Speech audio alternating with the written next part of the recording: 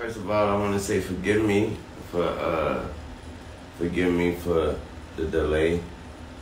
The delay on, just the delay. I want to say I had to, first of all, I had to get strength. I had to get strength enough to do this without breaking. I must say thank you. I must say thank you to every voice, every opinion, all the care, all the love and the support out there. Is your words turn into arms, and it held me up when I try to fall back.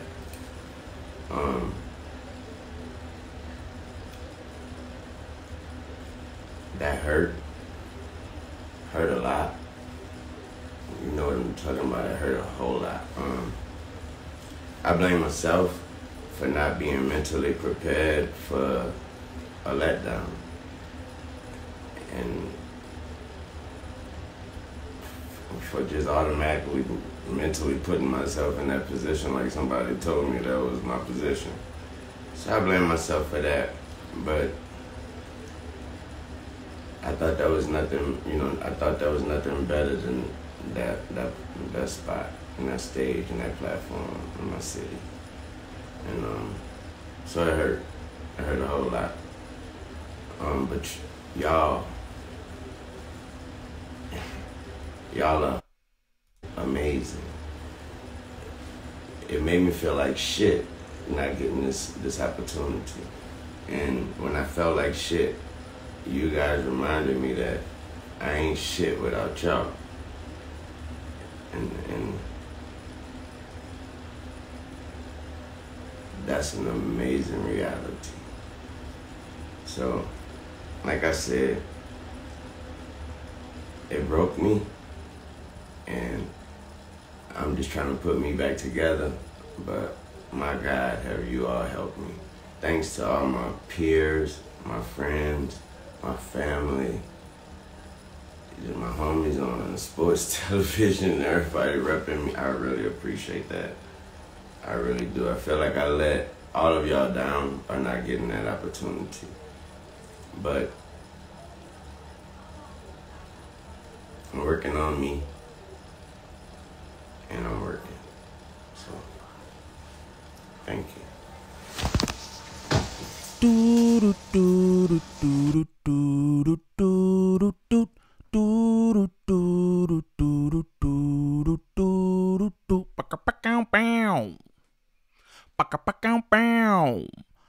YouTube, what's the righteous word? It's your boy Gangland Neem, aka Neiman, I before the E.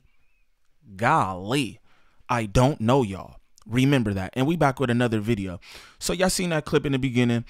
That's Wayne feeling sad. He feels sad that he didn't get the Super Bowl. I want to say this. He talking about how he feel like he let everybody down, all the sports commentators who's rah-rah for him and all that. And again, I love Wayne, one of my favorite rap artists of all time. Please don't get it twisted. But I do recall a time where they was asking Wayne about Black Lives Matter, and you know what I'm saying, how he feel about the police brutality and this, that, and the other. And he basically was all OJ edition. He like, I'm not black. I'm Lil Wayne. I don't know what y'all dealing with, because I just don't deal with that. Do y'all recall that? Because I do.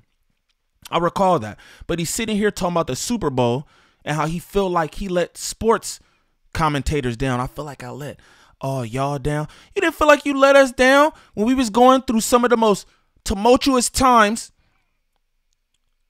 in our recent history, with black folks being gunned down left and right, and they asking you how you feel about it. Essentially what they was asking you is, yo, give a statement on what you feel is going on. He didn't do what the people felt he should do or what he should do as a black man. He didn't do that. He said, I don't really know nothing about that because I don't deal with no problems. But he feel like he let y'all down with the Super Bowl. That's nasty work to me. Now, if this your first time to the channel, I just did that. This hasn't even got nothing to do with it, but that's how I felt, straight up. Now, if this is your first time to the channel, please like, subscribe, comment, and share, please, and thank you. We need that for the algorithm. If you could go to the top of the page, smash that Instagram link, follow me on Instagram, shoot me any content y'all want me to react to there. Also, join up in the Discord.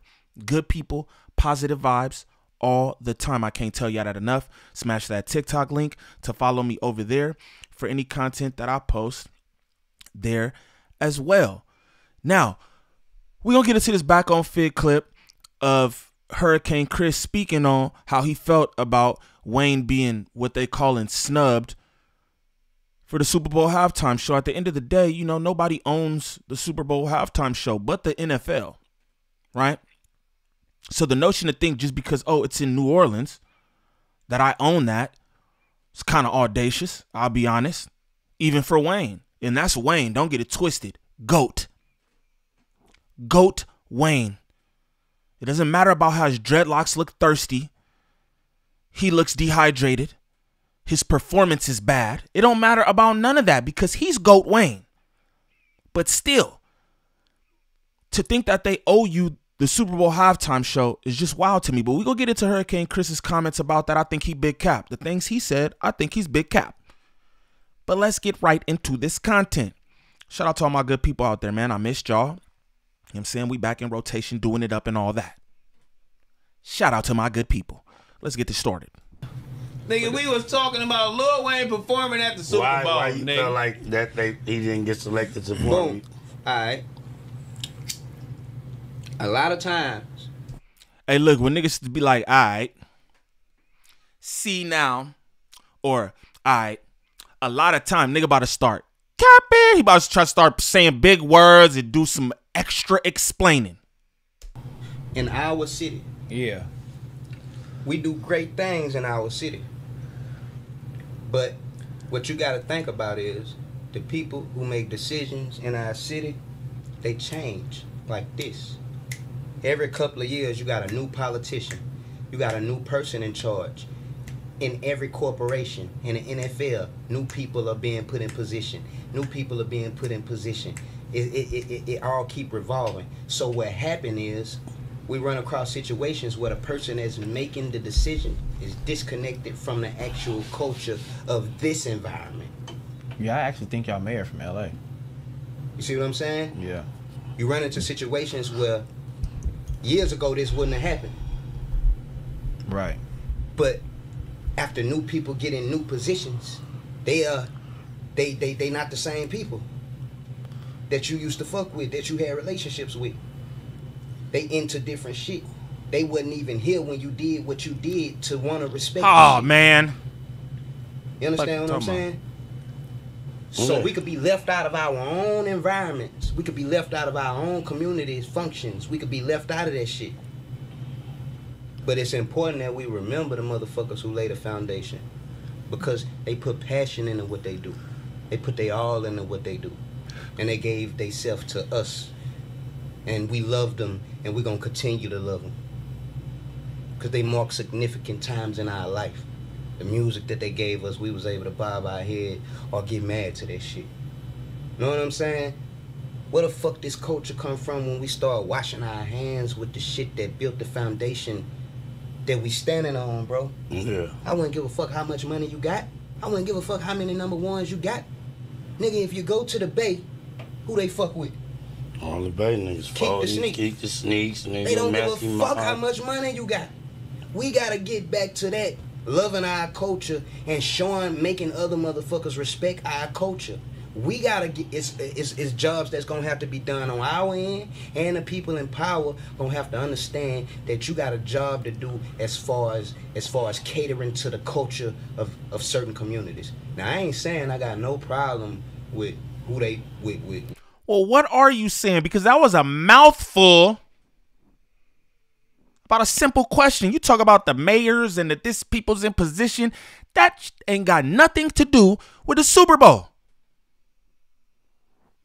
What are you talking about? Hurricane Chris? The hell? Kendrick performing because I fuck with Kendrick. Do and you? I feel like because I don't feel like this is a situation where Kendrick don't deserve it or no shit like that. I ain't no Kendrick hater. If Kendrick get a motherfucking birthday present, I want him to have a birthday present. If Kendrick get nominated to be the motherfucking president of America, I want him to be the motherfucking president of America. You understand what I'm saying? I ain't got no hate in my blood for him. But what I'm saying is the people from the community owe each other to a little more unity. You understand what I'm saying? At least involve those who laid the foundation, so they can always know that they ain't forgotten, that they ain't looked over. You never know how they feel at times. You never know what people go through. Wayne posted a post, and I could clearly see that this shit had him depressed. I talk to him every day.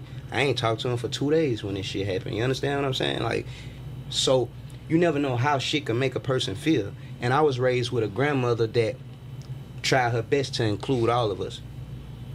If you had one piece of candy, she'll take that shit, a peppermint, hit that with a hammer, and give everybody a piece.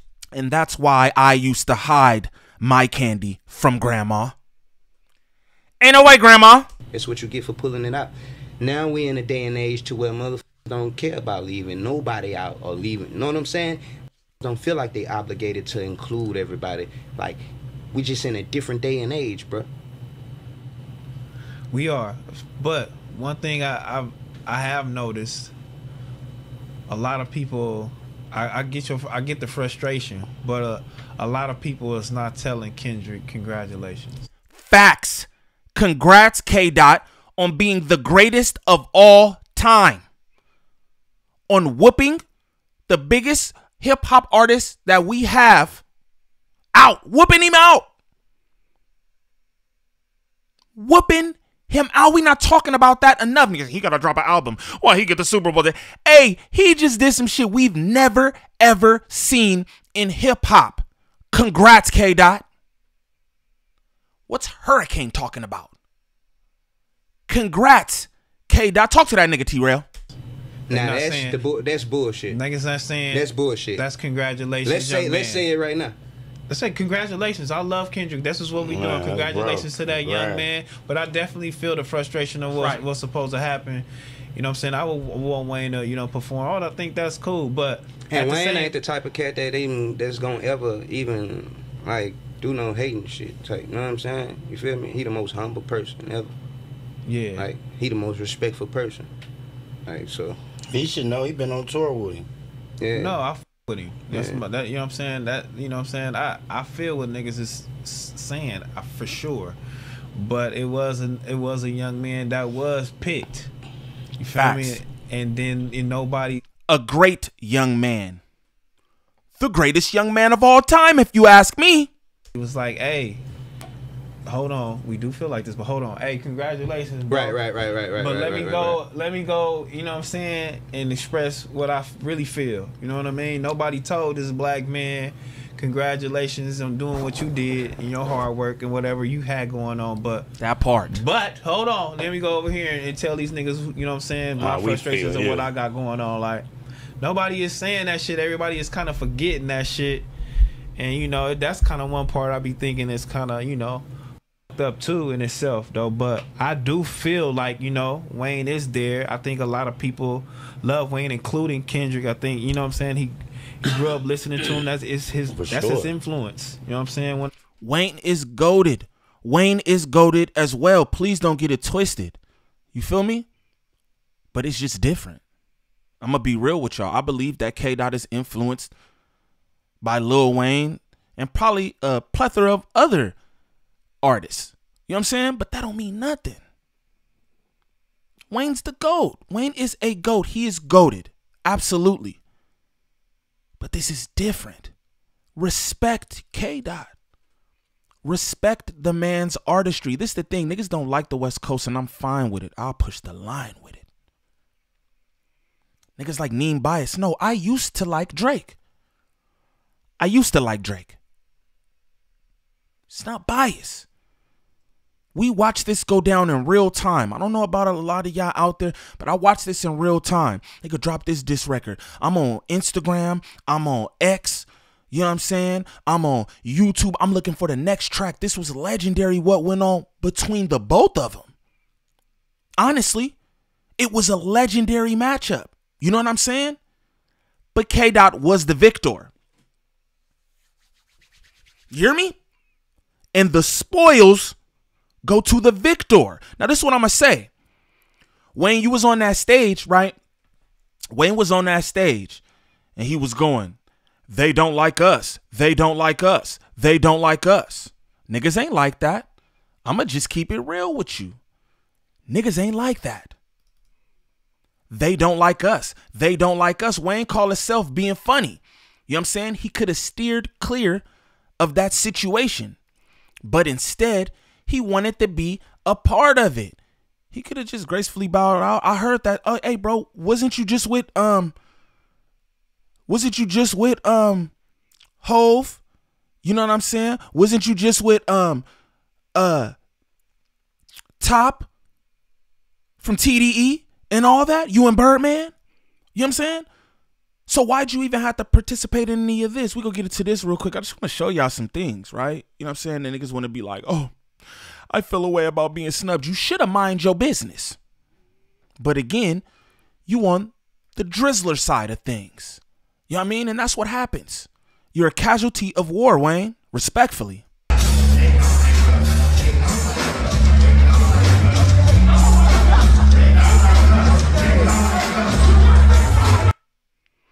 See?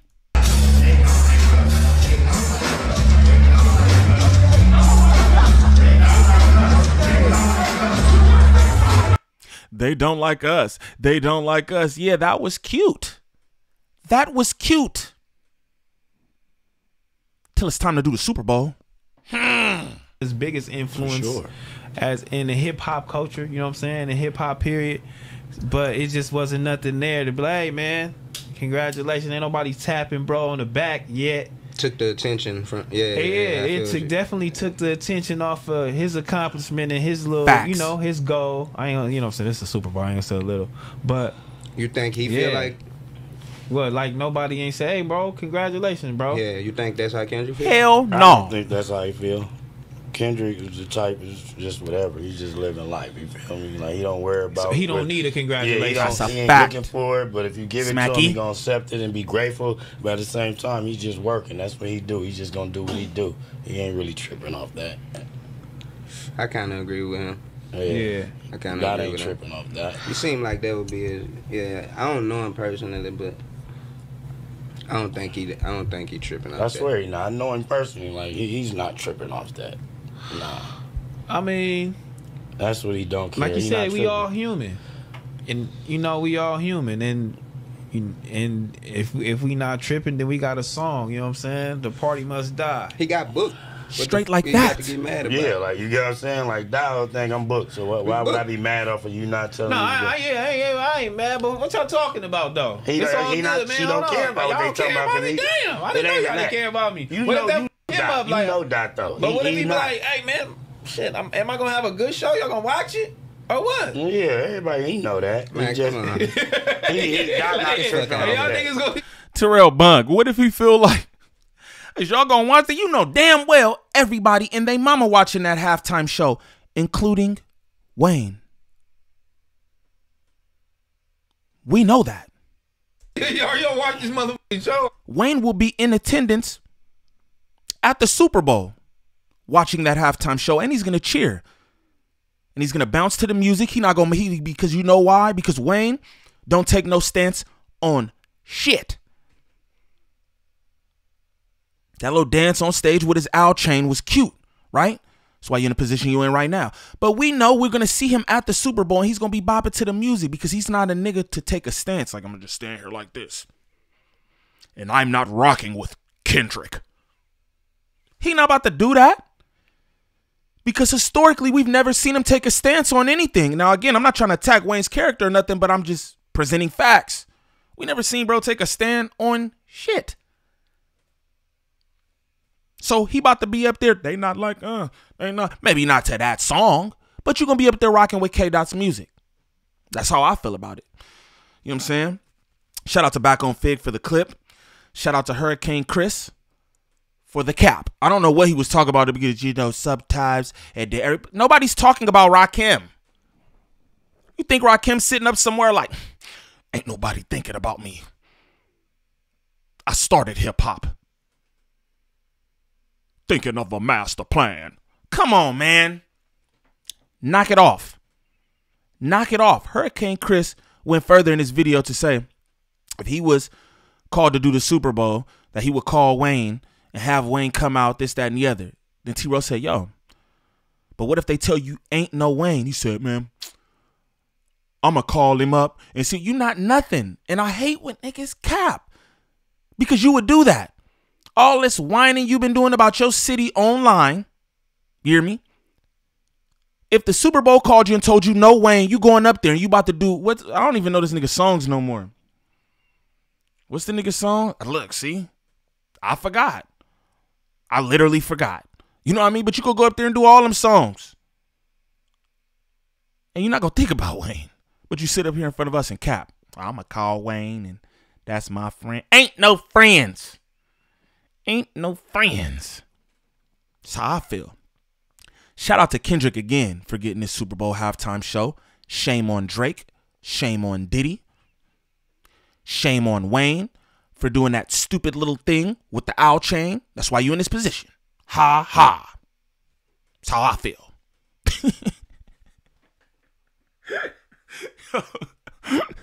Now, if this is your first time to the channel, please like, subscribe, comment, and share, please, and thank you. We need that for the algorithm. If you could go to the top of the page, smash that Instagram link, follow me on Instagram, shoot me any content y'all want me to react to there. Also, join up in the Discord. Good people, positive vibes all the time. I can't tell you that enough. Smash that TikTok link to follow me for any content I post over there as well. And for anybody looking for any kind of marketing, promotion when it comes to this YouTube, whether that's Facebook, Instagram, TikTok, or YouTube, contact @Drea the Virgo on Instagram for all your content creation needs. Again, that's @Drea the Virgo on Instagram. She can help you with thumbnails, views, monetization, whatever it is. Contact her. She can help you. Again, that's @Drea the Virgo on Instagram. Y'all please comment down below and let me know what y'all think of this. It's your boy Gangland Neem. Peace.